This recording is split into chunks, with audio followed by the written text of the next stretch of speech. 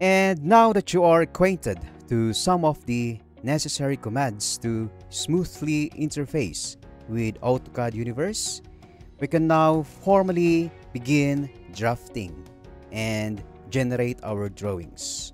By the way, I have two drawings opened, a new drawing file and this beam detail drawing file, which we shall be using to introduce a very important concept in AutoCAD, the concept of layers.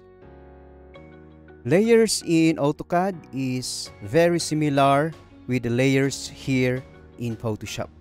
So we have here different layers placed over each other where you can organize objects and associate them with a corresponding layer, and this will give you better control of every associated object on each layer.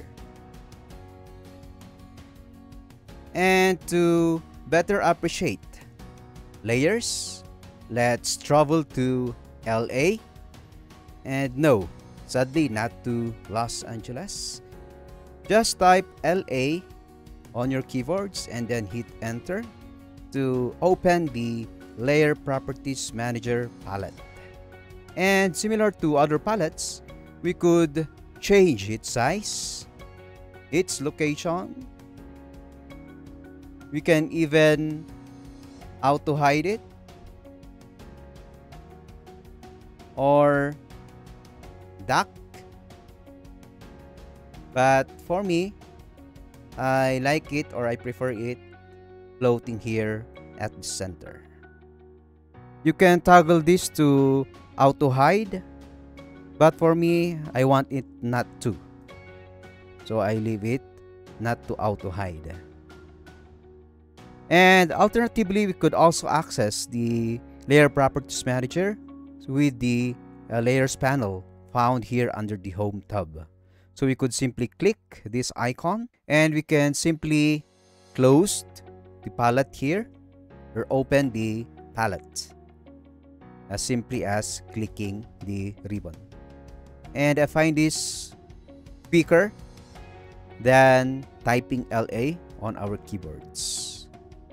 We could consider this panel as a quick access to the layer tools we find here on the palette.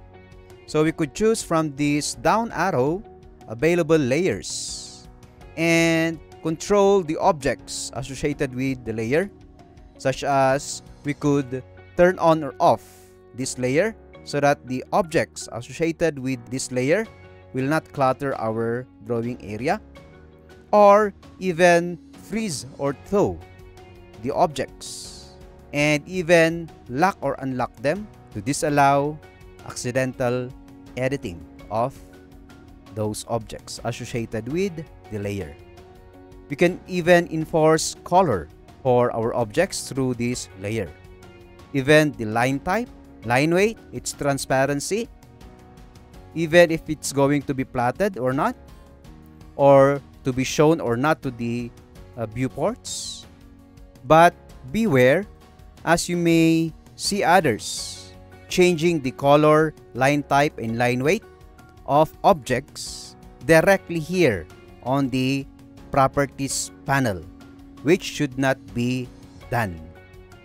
Don't ever change objects color, line weight, and line type here on the properties panel or even on the properties palette, as it overrides the assigned layer properties and therefore defeats the purpose of organizing objects on a layer to have control over them. So never change layer color here, as well as line weight and line type. And this is similar to the properties palette. Again, changing this will override the associated properties of the layer. And again, you are not being organized. So the purpose of having layers is to properly organize our objects to have better control over them. By default, all AutoCAD drawings will have layer 0, which you cannot delete or rename.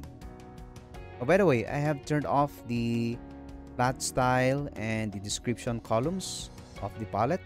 You could access that by just right-clicking any of the columns of the palette, and you could see here that the flat style and description columns are unchecked.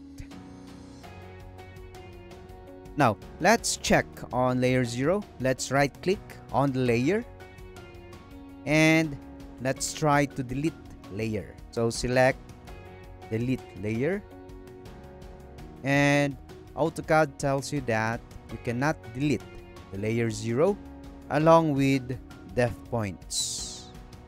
Depth points is a layer automatically added by AutoCAD when you place dimensions on your drawings.